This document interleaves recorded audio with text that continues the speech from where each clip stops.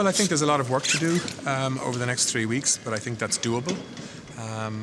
But I think I hope we will be in a position by the time the EU leaders meet to be able to say that we've made sufficient progress to allow us move to phase 2.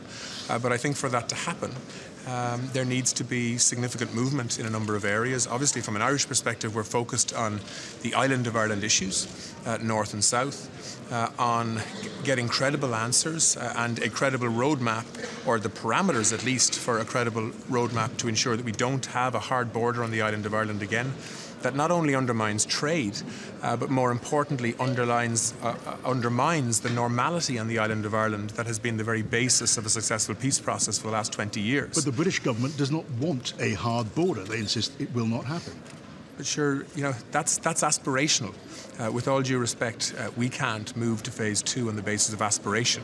We have to move to phase 2 on the basis of a credible roadmap, or the parameters around which we can design a credible roadmap to ensure that it doesn't happen. So nobody wants a hard border on the island of Ireland, but we want to make sure that in phase 2 we don't have a situation where people say, well, sorry, the aspiration is for no hard border on the island of Ireland, but we don't know how to achieve it. And the truth is, if we see regulatory divergence in the two jurisdictions on the island of Ireland, it is very hard to see in that scenario how you avoid hard border checks.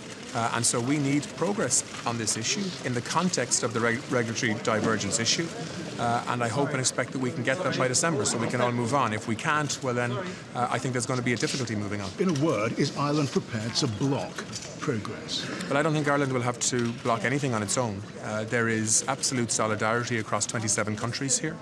They are with Ireland on this because we are making a fair but very firm case. And I believe other European countries will stick with Ireland. But a no deal with Britain would harm Ireland, surely? Of course it would, but we're not talking about a no deal here. What we're talking about is whether we can move on to opening up phase 2 in parallel with phase 1 issues in December. Without sufficient progress on the Irish issues, that can't happen. Thank you very much. Thank you.